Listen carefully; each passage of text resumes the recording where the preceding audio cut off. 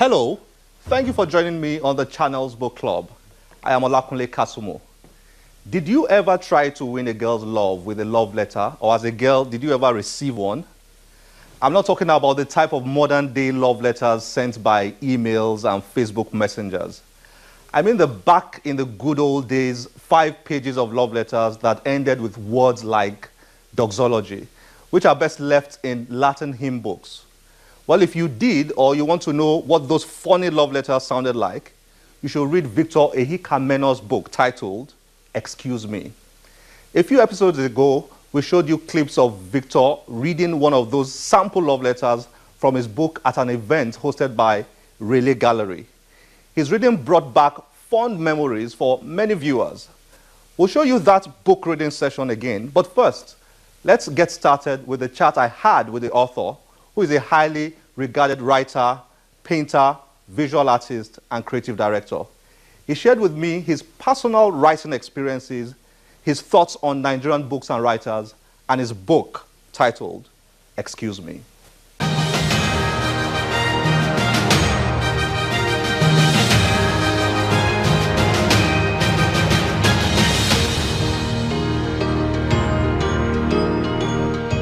Okay, let's talk about your book now, which is one of my favorites. Excuse me. Yes. Now, this is creative non-fiction. Yeah. Is that what you write all the time? Not really. I started with poetry, actually, which I have a poetry collection, which was published in 2003. And I wrote mostly fiction, but I was also writing creative non-fiction. But it was when I relocated to Nigeria that I really started writing creative non-fiction, because I had a column in the now defunct Next newspaper every Friday. And because I was a creative director, as a writer, I needed more cerebral space to be able to write fiction. But the workload of designing newspaper every day and all that didn't really give me the space to write that fiction, just settled. And so, but I was observing my country, reminiscing on where I'm coming from and all that, you know. So, and the quickest way to push them out and use it to look at the society that I was now living in was to adopt the creative non-fiction, which has been there forever. I think it's an essay, but I would say essay written from a perspective that you almost think is fiction. You almost think it's not real. It's not reportorial per se. It's analytical. It's I would say like writing a story pretty much, but from a flair. It's true. It's true story. It's facts. That's why they call it creative non-fiction. Yeah. So okay. I've been curious about your dedication. You wrote here, for my father, a philosopher who laughed in words, yeah. And my mother, a soldier who fought with words. Yeah. What did you have in mind? Both of their characters, I was looking for a way to encapsulate them, those characters, their major character traits. My father was more like a philosopher, but he was very jovial. My father was hilarious. Even if he's telling you something very serious, he won't be so angry in delivering it. You just put it in nice words, in in a humorous way. So he was a satirist, an oral satirist, because he didn't write, and I borrowed that from him. And he also used parables a lot, you know. So, and he would burst out laughing during conversations and everything. And my mom, sorry to be using past tense, just passed recently. So. She was more the militant type. She was the one that made sure that if you don't go to school, she will have some very serious words to tell you that will explode right in your face.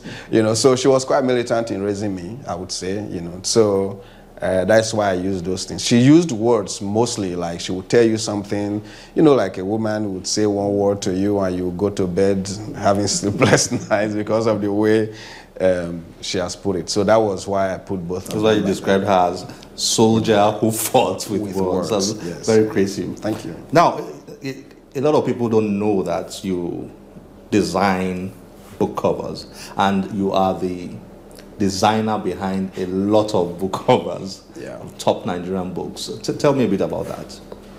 Well, it's part of it. Comes with it. It kind of comes with the territory from people starting to want to use my art for their covers, because as a writer, I also have a lot of friends in the writing community. Almost all Nigerian writers, we have encountered each other one way or the other, or we are friends, or we belong to one, group, maybe online group or the other. So from starting them requesting for me to give them permission to use my artwork, which, because they are familiar with the works they are writing, and I'm writing both worlds by being a writer at the same time being an artist. So it was convenient for them to say, please, oh boy, let me use your art to illustrate my book. I just wrote a book and they need a cover for it. Can you send something, So starting with Chika Onigwe, who wanted a cover, to Unoma Azua, to Chimamanda Adichie's first book, which they commissioned me to photograph something for the cover, Purple Hibiscus. I was still living in the US then. So after that, it was just like a floodgate of opening, doing up to, I'll say, more than 100 book covers. Wow. Both locally and internationally for journals, for magazines, not counting, of course, some of the covers that I designed for Next newspaper. Yeah. So you did Chika Onigwe's, which of our books did you? Well, two of our books. The first one was a PhD thesis. Then the other one is, I think, The Night Dancer. Yeah, The Night Dancer, which is her latest book, I think. Yeah, The Night Dancer. Give me a few titles you designed. Night Dancer, Chimamanda's Americana, which is the new one. The new Kane Prize collection, I designed that one. I designed Helen Habila's Measuring Times, Oil and Water as well. Tony Khan's book, not Night of a Creaking Bed, one of his poetry collection. I've forgotten the title of the collection now. Lola Shonayen's, collection of poetry as well, one of them. So there are so many that are like, so many, both home and abroad, so yeah.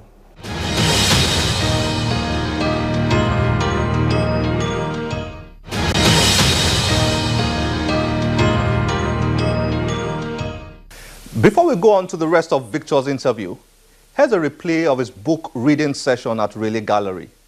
Like I mentioned earlier, he read his essay titled Love Letters. If you ever wrote any of such letters or received one, I think you will enjoy this.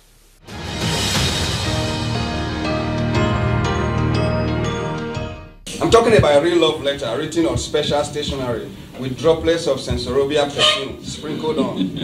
I'm talking about the sort that makes your heart pound against your rib cage, like the ones that set me on fire in my village as a youth. I don't know about city boys, but the act of love letter writing taught me more English language than my so-called English teacher, who expected me to understand a foreign language taught in Assam. Someone once told me city boys never wrote love letters to girls. They used telephones to communicate their heart's intentions.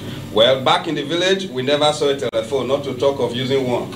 All we understood about telephone in the village was a reenactment of Alexander Bell's first version of tying a thread from one empty Tomapep can to another pig milk can. And honestly, no village girl had the time to put a rusty can on her ear to hear a voice blab. So we wrote, actually, we crafted love letters. Right from time, the village boy understands the fact that the village girl is a delicate explosive that must be detonated carefully from a safe distance. And the best way around this is a love letter, whose crafting and editing is more rigorous than writing a letter of intent to Harvard Business School. Love letters writing was an art taken very seriously. There were really no textbooks for reference at that age, and it wasn't in the school curriculum either. But I was lucky enough to discover my older brother's exercise book, where he practiced his earlier attempts that had words like sugar and tea. Though he only ate roasted yam and oil to the best of my knowledge, and his later ones that were much more successful with big words like doxology and chronology. A good love letter took us 3 weeks or more to compose, edit, and deliver. Everything about the letter was very important, from the salutation to the conclusion, and most importantly, you had to have a big words. You have to have a few big words borrowed from Michael West dictionary, and a killer nickname. My dearest Magdalene, I hope this letter meets you in good condition of health. If so, dissolve